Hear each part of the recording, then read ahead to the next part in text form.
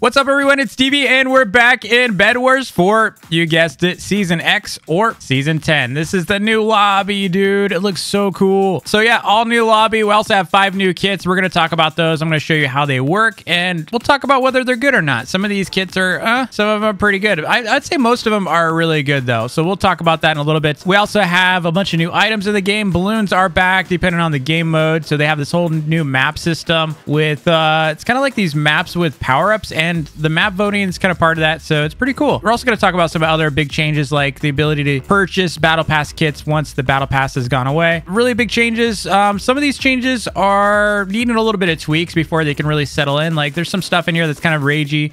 We're not getting enough emeralds, for example. I think that's a bug for emerald splitting. But yeah, so let's go through these patch notes real quick, and I'll kind of explain most of those high level. So as you know, we got 5 new kits. Let me show you them real quick. So we have these 5 here. We got Agni, which is basically like a rocket jumper kind of, you know, kit, and also has some cluster bombs that can create knockback.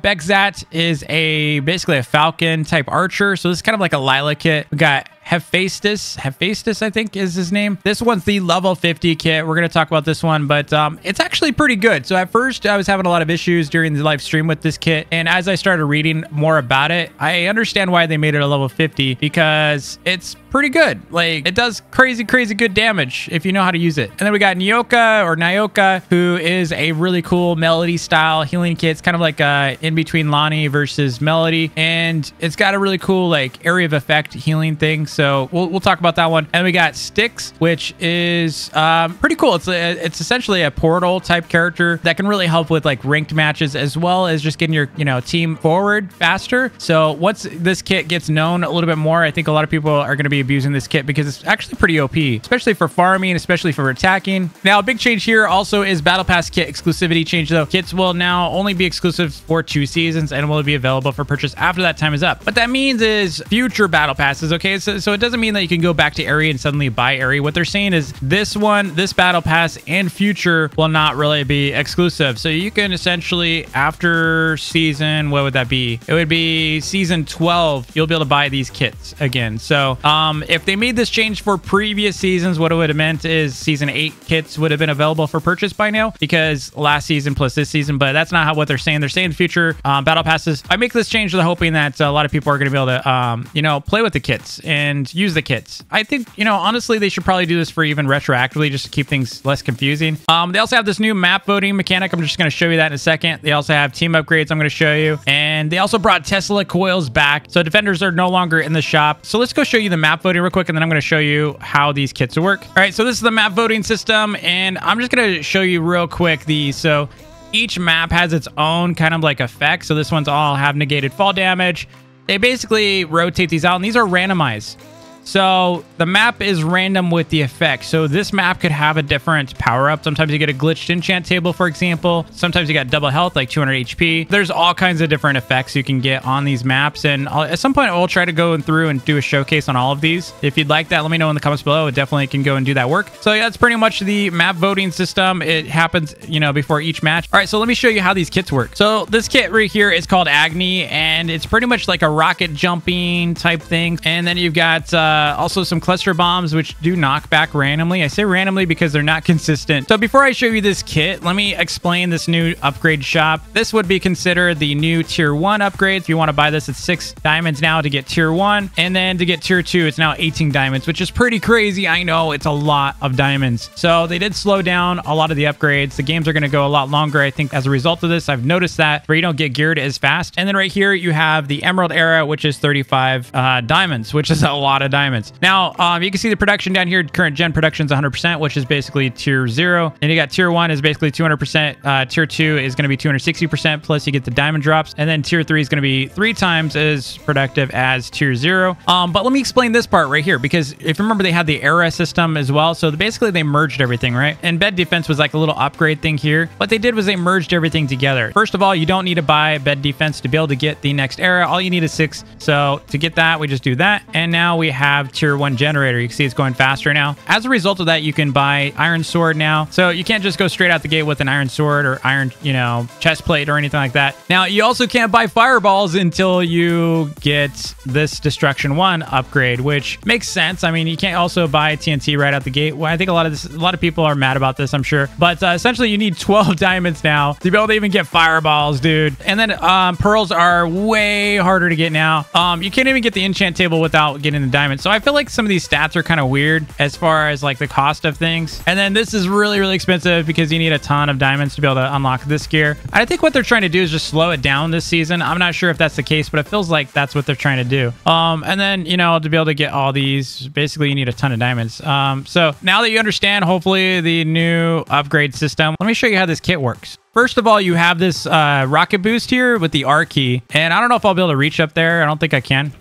Oh, I can. So yeah, it's pretty nice. You can get pretty high with it. So if you don't have any blocks, you're not stuck. I don't know why I didn't buy any blocks. Here we go. Bye-bye. So the rocket's pretty cool. The other thing that's really cool about it is it can do damage. It doesn't look like it does damage to guardians for some reason, but it does do damage to players. It's not a lot. Let me show you that real quick. See, it does like 12 damage, I believe. It doesn't really do burning, even though he had a burning effect on it. It's not really a burn. We also have this cluster bomb. Let me show you how this works real quick. So if you throw it directly at a player, it does a lot of damage. I'll show you it. So you get, about 28 damage if you get a, direct shot. Actually, it's more if they don't have armor. But here we go. There's, it does a little bit of knockback. It's not a great knockback. I have seen some people get like massive knockback off of these. Feels like they really reduced it. So just for fun, here's infinite. Just because it's funny. He's so dead. Also, you don't take damage from your own, so you can pretty much spam the ground. You're not going to take any damage from it. So as you can see, we're not taking any damage. I think if they're jumping, they get a lot more knockback. But otherwise, it's not so good. All right, now we're going to show you Bekzat. This one's pretty cool. This kit looks really good. So with this kit, I keep forgetting that it's like Bekzat, Bekzat or something like that. You have these 3 different weapons you can choose from. So you got the Featherlight Bow, you've got the Featherlight Crossbow, and you also have the Featherlight Headhunter. These are pretty good on damage. They do a lot more damage than like a regular bow, crossbow, and Headhunter. But just showing you real quick where these unlock. So the crossbow unlocks an Iron Era, and then the Emerald Era has the Featherlight Headhunter. Now the Eagle ability is pretty quick on its cooldown. It doesn't take long for it, so I'll show you that. There we go. So now my eagle's going to chase him, and your eagle will only patrol a certain radius. So what you need to do, if you want to move around a lot, you have to spawn it. So I'll show you. This is now, it's in our spawn. When you shoot an enemy, your eagle will also attack. You saw he just went down and killed Hallucinated here. It also attacks guardians. It's pretty funny. So he keeps attacking them. So it's 18 damage with a regular bow. 15 damage. Here's crossbow. 34. Oh, he fell through the void. 34 damage with the crossbow. Let me recall him. Send him over here. And my, looks like he's actually able to hit my eagle. So yeah, 24 damage on that right now. And after that, you got a little bit of a cooldown while your eagle's trying to heal.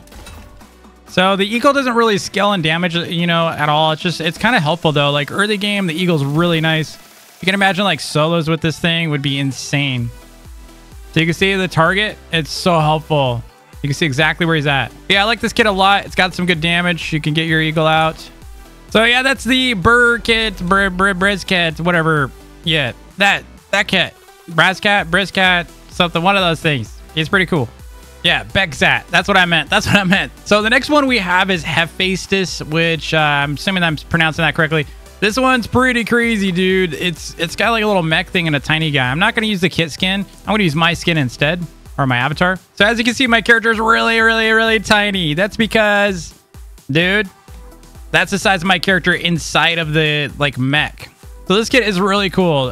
Basically, you go around in a mech, and you got to make sure your mech doesn't get destroyed, or else you're going to be like this with a little wrench, kind of helpless. So you're real tiny. Imagine like a headless version of this, man. You'd be so small.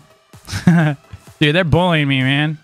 All right, so this is the kit that I was telling you about. You're like in this, basically like a mech robot. Now, If your shield gets depleted, you get knocked out of the robot. So you will be that little guy that you saw inside the spectator mode, or in spectator area. You'll be that small. So this kit is kind of buggy right now because the collision is a little weird. So for example, if I build upwards, you kind of fall off. Actually, it looks like they fixed it. They fixed it. Sweet. So before it used to like get stuck and suffocate. So I'm going to show you the basic version. Then we're going to go up to the iron upgrade. Then we'll go to the diamond and the emerald and then the void one, which is pretty cool. So let me head out and we'll do a little damage here. Now you'll notice R is self-repair. That is essentially if you take damage here, you can hit R and it'll start healing your mech. That's kind of important. Now your actual avatar is not taking any damage yet. It's only if you lose your mech. You don't get these destruction ability until you reach diamond stage. So you can see I just got killed by Jimbo here. It's pretty hard to like do damage because you can't buy new swords or anything like that. You're pretty much stuck with the mech. So I'm gonna go and upgrade this. I'll show you what happens when your mech gets destroyed right here. One more. There we go. See how your little dude is no longer inside the mech. You gotta wait until he has the cooldown to be able to recall. There we go. And then you get into your mech that way. All right, the next one we have is the diamond mech upgrade. This one has the unlocking of self-destructibility. So let me go and buy that. There we go. This is what it looks like. It looks pretty cool. Let me go show you the self-destructibility. So we're gonna do a little, flying. We're in creative mode just to be clear. So we're allowed to do this. All right, here we go. Whoa! So the next upgraded version we have is 22 emeralds. It's not too bad. It's not 40 M's. So the void one is. All right, there we go. So this one's kind of crazy, man. The range on this is insane. The other thing that's kind of crazy about it is you got this, what they call a whirling death. Let me show you how much damage this thing does. 47 per hit. Now this is against unarmored, obviously, but the range on this is even crazier. We also have 340 shield this time, so we're even tankier than before. Probably still not tanky enough, but not bad. I mean, you're a big target, though, for bows. It's kind of hard for people to miss you.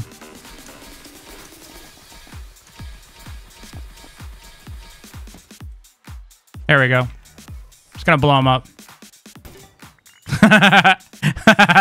That's so good. That is so good, dude.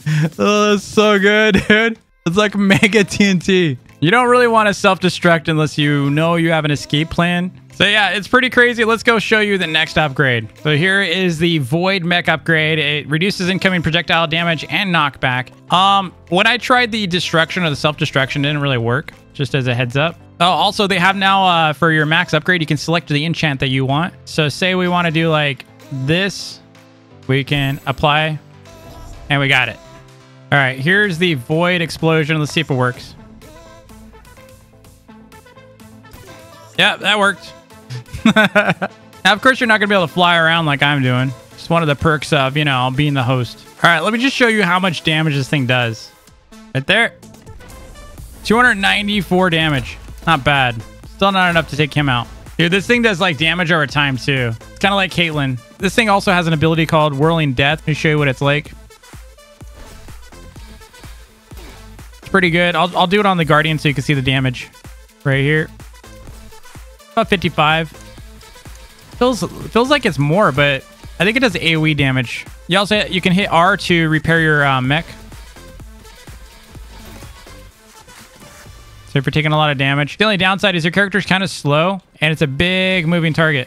So yeah, this one's pretty cool. I like it. I don't know how well it's going to work out inside actual matches. I'll have to do that separately in a different video, but I just want to show you how these worked for now. Next up, let's go to the healing kit. So the next kit we're going to talk about is Nyoka. This one is a healing kit. So let's go and use that. I'm going to go and use the kit skin so you can check it out. All right, so with this kit, you have a healing staff, right? This is the Mending Canopy 1, which means there's more staffs in here. So the next staff's going to cost 4 emerald, and then the third staff is going to cost, I believe it's 8 emeralds. And this one has knockback, and the other, I can't remember. I think it does overdrive or overcharge, which I'll show you in a second. All right, so this is the normal one. I'm going to show you the healing on this. So there's a charge staff here, and as soon as you charge, you go into kind of a glide mode, which is really nice. So you can see I can kind of float.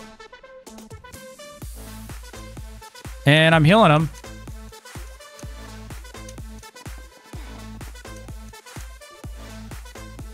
I'm getting healed as well at the same time. until he dies. So I just got Canopy 2. The next one's going to be Canopy 3. Canopy 2 is supposedly has knockback. I don't really know about that. But let's see. I'm guessing it has extra knockback. Like, we're kind of invincible right now. And here's number 3. So this one has like essentially an overcharge staff, which doesn't drain. So you know how this drains right here and then it charges up. If you use overcharge, it basically removes that. There we go. So you can see I'm still healing. And it does a larger range, it looks like. So you get this little glide too while you're healing, which is really nice. So you're not like stuck where everyone's hitting you. You kind of float around. Get a little out of reach. Or you're healing your team. Probably one of the best healing kits I've ever seen. Like, he's fully healed. As you can see, the power for the wand is going down. If it hits 0, then your wand effect is out and you need to restart it. Dude, it's pretty OP. I really like this kit. You just want to chill in a match and heal people. This is the way to go. If you're not like really into, you know, doing direct combat, maybe you're not very good at it, maybe it could be a good support kit. Dude, I'm healing so fast. Like, I'm invincible right now. This is OP. This is crazy, dude. And finally, we have Styx. This is a pretty cool kit. It basically creates a portal to enemies. So I'll show you how this works. So this one's all about portals. All right, with this kit, let me explain it. So we have this portal here, right? It's called a confluence portal. What you want to do is to be able to get around to other teams quickly, you're going to plant your portal down. So this kit's all about helping teammates get to other areas and getting them to places where they need to go quickly. So for example, mid or even an enemy base. And how it works, I'm going to do it real quick, but we have this portal here. We're going to kill someone and then we're going to open up a portal at their base. There we go. Now my team can use the portal. So you see this is linked back to my base. And now we're at the enemy's base. And we can spawn camp them all day, dude. Oh no. Let me show you how this works. So we have a portal here. We can use it and we can teleport across the map. It does take a little while. And we're here. Now you can't go the opposite way. So unfortunately, there's no way to do that. There's also some build restrictions that prevent you from trolling or griefing players. So if you're trying to like suffocate them and stuff, there's some issues there. So you can imagine this could be really helpful for like mid, getting resources. It does expire after a little while, so you will need to refresh it with another body. Pretty sure this kit's going to be meta for ranked and such. So if you're trying to get to enemy bases quickly, typical rush, you know, patterns here, gank someone that maybe is near the diamonds or something and create a portal to it. And that way your team can go over there real quick. So yeah, I think that's going to be the method, but we'll see. So that's the final kit, like I said. And honestly, I think for Nyoka, I think these two are going to be combined. Pretty good meta kits. I don't know about these. So as far as the update, a lot of people are asking me, DB, what do you think? Is the update good? Is the season good? Is it worth checking out? Is it worth playing? All that kind of stuff. And, you know, even just getting the battle pass. Of all things, most people want to know, is it worth buying? Well, out of all 10 seasons, here's my opinion, okay? So first of all, you got a lot of good kits in this one. It's kind of hard to choose them, but let me just show you again. I would say thumbs down, thumbs up, and thumbs up for these three. So if, you know, you like maybe 3 out of 5 that you really like, well, you know, it might be worth it. As far as the season itself, I think some of the mechanics are nice. It is a little slow going currently for resources. 30v30s are not as fun as they used to be. And that's mainly because it takes like an eternity for you to get geared up. And if you have a good kit that does farming really well, then you're toast. Your team's going to be way too behind and you're just not going to get anywhere. So yeah, it's just like I said, it kind of depends on what you like, what's important to you. It's not a 10 out of 10, all right? So if that's what you're looking for, I would say maybe like a 6 or 7 out of 10, about the same, a little bit better than last season. I do like this better than season 9, way better than season 8. Anyway, I hope you enjoyed the video. If you did, please hit that like button. I hope it helped a little bit understand like what, you know, is going on with this update. If you want to see more breakdowns of the different maps and the abilities and such, let me know in the comments below. And I'll probably make some videos dedicated to these kits later. I just wanted to give you an overview of what each one did before I spent like 2 days, 3 days just trying to figure out the kits a little bit further. Till next time, happy grinding. Peace.